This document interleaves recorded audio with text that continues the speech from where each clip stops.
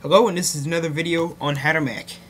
In this video, I'll show you how to change the highlight color on your Mac. So usually, when you have your Mac, the default highlight color will be a light blue when you drag your cursor over some text, maybe on a website, or if you're working in a text edit document or any other word processor. And maybe in your mind you'll think, well, I want to have that highlight color be pink or red or something. So, if that's you, I'll show you how to do that. So first, you go through the Apple menu and click on System Preferences. And when the System Preferences opens up, you go here to General. And when this pane pops up, right here you'll see the highlight color, and the default color is blue. And now, when you click on this pop-down menu, you have a whole bunch of other choices given to you by Apple. You have graphite. So let me get this text edit.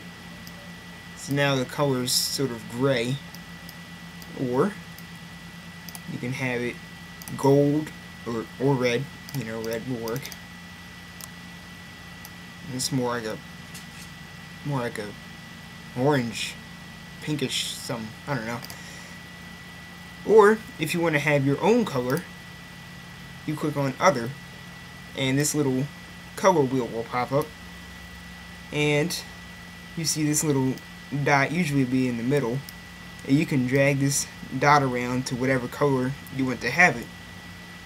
So let's say maybe if you want to have it purple, you can click on, when you drag the dot to the purple colors, and if you want to save that color, you just drag down from this bar down to these little squares down here.